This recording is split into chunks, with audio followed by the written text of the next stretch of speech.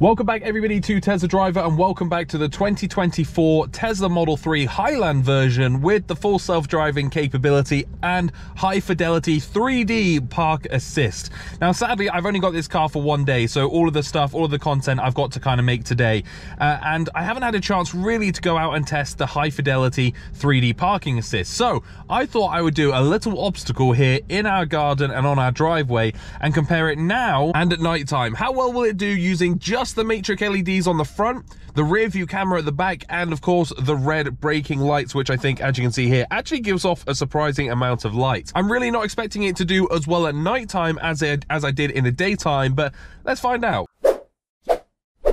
So when you first get in the car, you put your belt on. The car then has this new feature, which again is in beta, and it should be able to determine whether you want to go forwards or backwards, so you don't even have to press it. Now, 99.999% of the time, I am not going to want to go forwards here because that will be going straight onto my grass. I'm obviously going to want to go backwards and go onto my gravel. Has the car figured that out? No. Okay, so it's got that wrong instantly, and if I just start accelerating, it starts driving me forward, and now all of a sudden we're on the grass, which isn't right. But we do get to see the high fidelity park assist here. Can you see this little lump here? That's actually my dog who is lying down over there. So the car seems to see the grass change, but down here, maybe this is where it thinks I'm going to go, which is a little bit strange. So what I'm going to do to start off with is we'll put it in reverse. You can see that the high fidelity can see that tree in front of us there. We've got a bin on the right, and on the left here is my garage. Now there is, as you can see here, between this fence, there is a wall, and then a walkway. But the car doesn't seem to be showing that walkway just yet. Let me see if I reverse up, backwards, and past it. Does it see? Yeah, okay, so there you go. So it's starting to build a slight... Oh, there we go. It's actually building it up as we sit here. It's building the pathway in between the house and the garage, because I guess the camera can see through there now. And when that camera's gone past it, it just assumes it's a full wall. Over on the right-hand side, we've got a gate. Does it make any difference? No, it doesn't seem like there's any difference to the gate. If we keep on reversing backwards, my dog is coming up in front of us, and you can kind of see him creeping up there on the high fidelity parking assist. It is showing him here as like a little... Oh, actually it showed a dog. Now it shows a human. Now it shows a dog. Now it shows a human. So yeah, it's definitely picked him up, but it's not 100% sure whether it's just a small man, a big dog. Yeah, it's just showing us a person. So on the right here, you can see this Freelander. That Freelander has been picked up nicely as well. Let's keep on going back here and see what else. So you can see here, this is actually like a dip down that you shouldn't go in, and the car has blocked it off there as it's not accessible. So that's actually pretty impressive. Let's keep on going backwards here. It's now showing my rubbish bins as rubbish bins, whereas before it was just showing them as kind of lumps. And then at the back here, we've got kind of a Harris fencing with some tarpaulin, and the car has picked that up nicely. I don't want to get too close to this trolley. There we go. Let's get as close as we can. The car here has told us to stop, and it thinks we're too close to the trolley. This is how close we actually are to the trolley, and I don't think I would want to go any further back. So that's actually worked really well. Over on the left, over that side, we've got individual trees, and you can see the individual trees showing up there as well. That's actually pretty impressive. And the dog walking around, is it going to show the dog? No, he's walked off, and the cameras don't seem to be picking him up very well. Okay, so we'll continue going forward then, and we're going to go in between these silver birches here and see what the car thinks of it all and what it picks up. So we are just on some pretty flat grass here, to be fair. And does the car pick all of this up individually? Yes, it is. Look at that. That is really quite cool. So it's picking the trees up individually. It lights up stuff as we get close to it that could be dangerous to it. Oh, it's telling us to stop. Oh, okay. So it picked up something right in front of it there, and there is definitely not anything right in front of it. I think maybe it's not liking the slight elevation of the grass. Yeah, I think Yeah, it is. It is. It's definitely the grass that's causing it some troubles. Okay, so over here on the left, does it show... I'm kind of intrigued to see kind of how defined it can be. Yeah, so it just doesn't like... My car, I've driven on this on the grass before, and obviously it has no issues. This is actually just saying that the grass in front is apparently an issue, but there is definitely nothing in front of us. So we're going to do the same test here. We're going to tap to activate drive, and by the sounds of that, it's going to want us to go forward, which is just really bizarre because the driveway is clearly at the back here. That's clearly a tree, and that's clearly grass. So I'm not sure why it's so obsessed with that. Let me undo my belt and try it one more time. Sorry, it's first thing in the morning. I've got a little bit of a cold. Tap to activate. Yeah, it wants to go forward again, which is really strange. Park assist is degraded. Distance estimations may be inaccurate. Okay, that's not what you want to hear straight off the rip. So it's still picked up the rubbish bin here on the right-hand side. Let's reverse a little bit and see. So actually, yeah, I need to put it into reverse. It wasn't going to. Let's see if we can get it to do the little gap between the house and the garage at night. Will it be able to do it, do we think? So we're looking for a gap to form. No, so this time, oh, a little bit. So there you go. You can kind of see the gap coming across there. It's trying to build out the little alleyway. Let's keep reversing backwards. So here you can see the Land Rover there. The car has picked that up and has built that up nicely. I'm going to keep on going back. So this is what I'm a little bit concerned about, is the little trolley that's kind of pointing out. How well will it pick it up? Again, it's picked up the little ditch bit over there. Now this is interesting. So I think obviously where it goes darker, it thinks that it shouldn't go. And you could see here, this was actually all the way over here. Now that I've given it a little bit more time, the car's kind of fed in the data and filled in the space that it can actually go down that area. So yeah, see, it keeps on encroaching on us, which is a little bit strange. So it's not warning us yet. Still not warning us. It has picked it up obviously on the camera. Oh, that is really, really close. That is close, but it's done it correctly. I wouldn't want to get any more close to it, so that still worked fine. Let's put it into drive. I'm going to go over to the left a little bit and see, it's not picked up any of the trees, which is strange. Last time it was picking up the trees on the left. It now isn't picking up any of the trees. So I'm just going to start reversing very slightly over here to these trees, and then maybe with a bit more light. Yeah, so with a bit more light, you can see that now it's putting the trees individually in.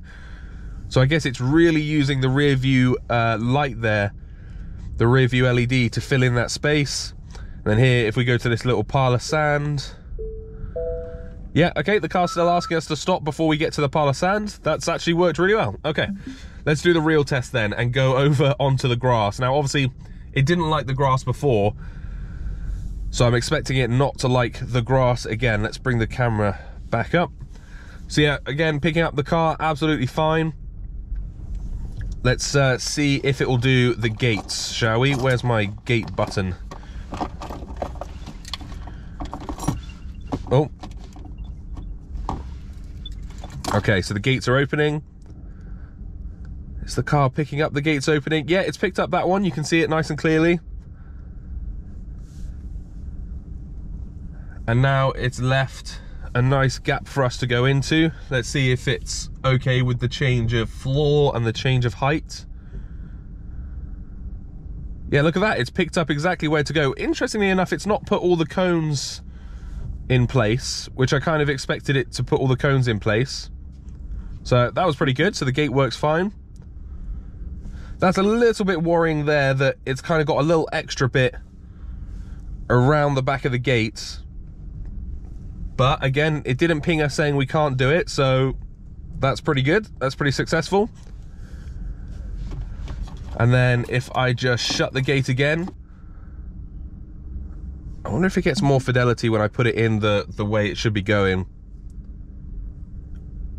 So yeah, it's not as clear, not as clean as it was when we did that in the daytime, but you can clearly see it knows where the gate is. It's moving the gate. It can see the bin, and then it seems to put another bin there as well.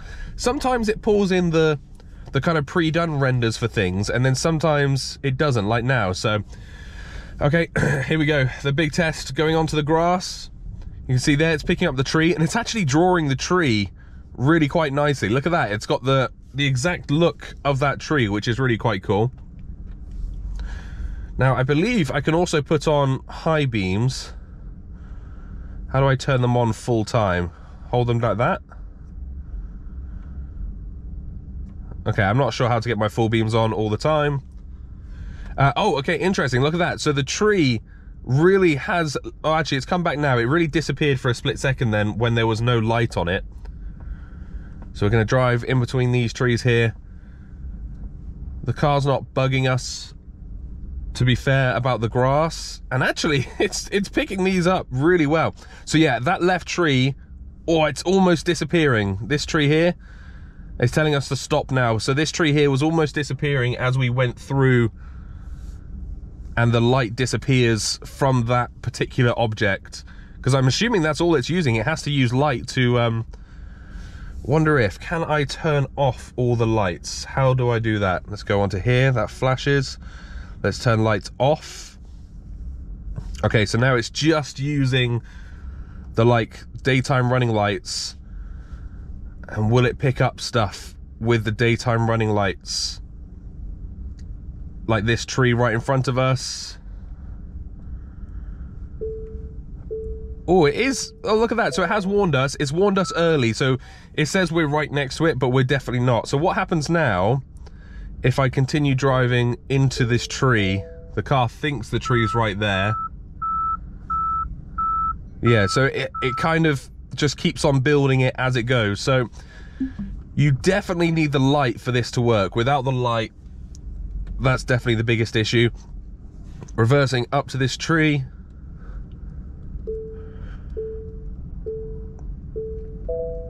Yeah, okay, so it's definitely over. It gives it a little bit more slack compared to what the ultrasonic sensors would do. And again, that tree there has kind of disappeared because there's no light.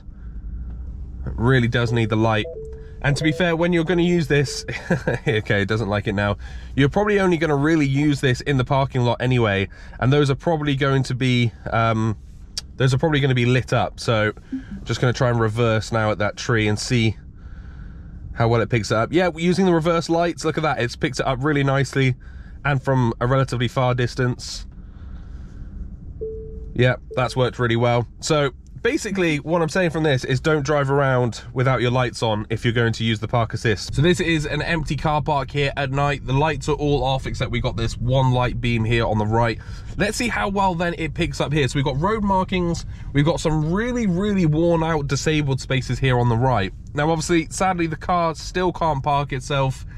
It's annoying, I know, but for some reason Tesla Vision, that's just what it is at the moment. It just won't park itself. So let's turn on the new updated system and have a look around. So it really does actually show you the lines in terms of how faded they are in real life. The one on the right is definitely the better line. You can see here that these lines are really, really faded out. Let's reverse up. So those lines have actually, look at that, they've almost fully disappeared. So they are still there. I can still see them, but the car's really struggling seeing them when they're not in the light. So if I turn slightly here and point my headlights, you can see there it's now picking up the line. So it solely kind of relies on light for this. And as you can see, as I start pointing my headlights into things, all the lines start appearing. Now this is quite interesting. It actually says that there are parking spaces all the way along here. However, directly to my left now, as you'll see when I turn around, there is not a parking space there, and it's actually it's curbed. So let's see if, as I point the car to this curb straight ahead of me, there you go, it's now started forming the curb, which is obviously good, but also it's pretty worrying that it didn't see that the first time when we reversed past it. And if you were solely relying on this, which of course it says you shouldn't, if you were solely relying on this, you might have parked thinking that's a space, but actually it's a raised curb just like that. So again, if we put it into forward facing, you can see here the car starts picking up the lines, and it picks it up better because we are aiming the cameras at it. But there we go, we've gone straight past it. There, it's starting to pick it up from the back and the side cameras. And yeah, as you go past things and there's no light on them, they kind of just disappear. So let's see how well it does with these disabled spaces. Again, the disabled spaces here seem to be really rubbed out. Yeah, it's struggling finding any of these lines. The lines are worn out, but obviously we can still see the lines, and the car can. That worked nicely though. It told us exactly where the curb was, which is good. And here on the left are the disabled spaces, which are really, really marked out badly. And the car, is the car picking them up? It's picking up some diagonals here. It's picked up this, so again, there's a curb here, but it's not a fully raised curb. And you can see that it's picked that up there with some more diagonals as well. Let's reverse into one of these bays and see if, when it turns on the reversing camera, does it pick some more stuff up for the disabled spaces. So you can see here, it hasn't really picked up the disabled person on the floor. And as we reverse into the spot, there you go. So it's warned us about the curb, which is good. It can obviously see the building behind us. That is a sign there behind us, so you can actually see it. It's kind of drawn a real world sign, which is quite cool. But sadly, it hasn't picked up the spaces beside us, and it hasn't picked up the fact that this is a disabled space at all. Or at least it's not showing it much on the visualization. So this was my kind of main concern with the visualization. It's pretty good, but like I say, it requires a lot of light. So in the areas where there is no light, mainly to the right and to the left at the front of the cars, it kind of struggles to pick up what is there, what should be there. Oh, and now we've gone a little bit too fast, which has all brought it back out of high fidelity mode. So here, for example, it looks like this just ends here on the left, and then there's a random lamppost, but this does carry on all the way round. But according to the car, it'd be safe for me to turn left now and go into it. There you go. Now it's started to build it out, and now it's put the lamppost in as well. So a little bit hit and miss at nights. As kind of expected, to be totally honest, in car parks and stuff, especially when the lines aren't fully drawn or kept, you know, nice and bright. So yeah, keep an eye out when you're using this at night for sure. I hope you enjoyed the demonstration of 3D Park Assist. I was pretty impressed by it, but as I thought, it definitely does have its limitations, and the biggest limitation of all being light, or darkness, the lack of light. Let me know what you thought down below in the comment section. This is some extra footage that I got just driving around the McDonald's drive-thru, and I'm going to leave it in to the end here, but I wasn't commentating it, I was just picking up my drive-thru. And here, it looks really impressive. It picks up everything, the cars, the lines on the road,